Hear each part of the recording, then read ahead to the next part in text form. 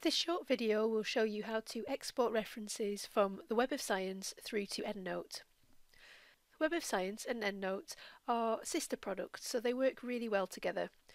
Once you've conducted your search in the Web of Science and have a list of results, you can choose either to select individual results that you want to export using the checkboxes at the side, or you can use the export feature to select any number or all of the results.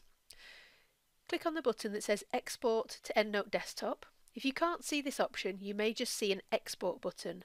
Click on the button and choose Export to EndNote Desktop.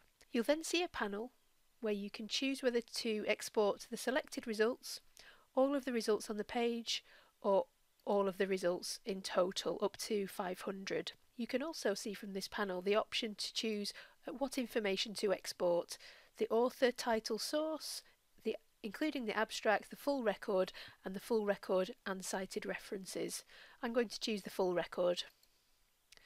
Once you've selected the results that you want to export, click on Export, and Web of Science will download a .ciw file to your downloads folder. With EndNote open, I can just click on this file and it will spring through into EndNote and very rapidly import all of those references into my EndNote library.